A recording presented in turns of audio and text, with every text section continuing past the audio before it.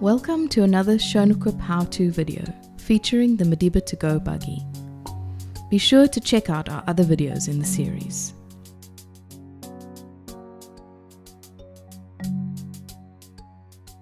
Tilt in space is an important feature of a posture support chair.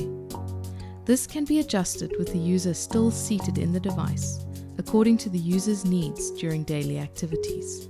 To adjust the tilt of Madiba2Go Buggy seat, take hold of the footbox hanger with one hand to support the seat and loosen the hand knob with the other hand. This is located below the seat. The seat can now be tilted backwards or forwards.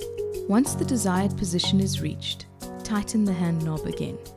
You can also mark the tilt on the slider to make sure it is returned to the correct position after folding or unfolding. We hope you found this useful. If you have any questions or suggestions, please get in touch with us. We're always looking for new ways to improve what we do.